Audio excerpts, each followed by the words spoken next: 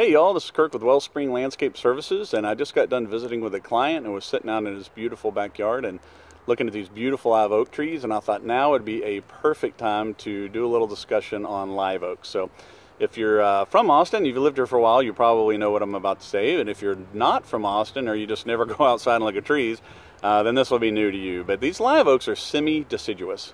So a true deciduous tree will drop all of its leaves in the fall and be without leaves all winter and then get new leaves in the spring.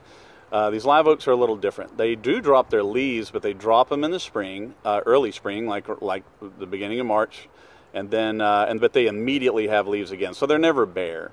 So right now they're dropping like crazy. It can be extremely frustrating because you can pick them all up one day, and by that night you're covered up with leaves again. So so it can be kind of frustrating. And then to add a little insult to injury, after all the leaves drop, then they're going to drop these nasty little pollen tassels all over the place, and your car, if you park outside, is going to turn green, and unfortunately allergies are going to get bad. But this will only last a few weeks, and then once it's done, you get it all cleaned up, and then you're good to go for the rest of the year. So two choices: one, pick them up as you go, and every day pick up some leaves, or every week pick up some leaves, or just let them all fall and pick them all up at once. So if you have any questions about this, call the office. Hang in there.